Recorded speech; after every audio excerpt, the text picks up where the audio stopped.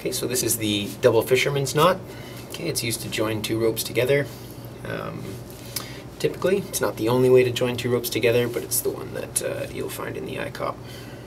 Okay, so I'll just show you how we do that.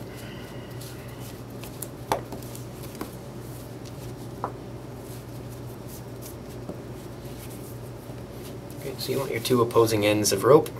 Okay, bring them together here. Okay, so from the middle here, I'm just going to grab my one end, and I'll come around towards me, and towards me again, and out the back. This tail is pretty short. We can get that a little bit longer here.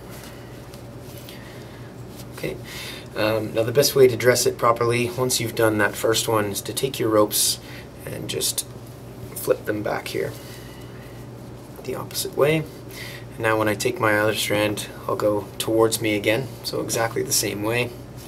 If you do it the other way and leave them the same, just do it opposite. Okay, now I'm coming around one more time and through again. Okay, so you'll see what I mean when I say that dresses them properly. When I pull them together here, you'll notice that right in the middle, those two knots kind of marry up in this cross here. Okay, and that's a properly dressed double fisherman's knot.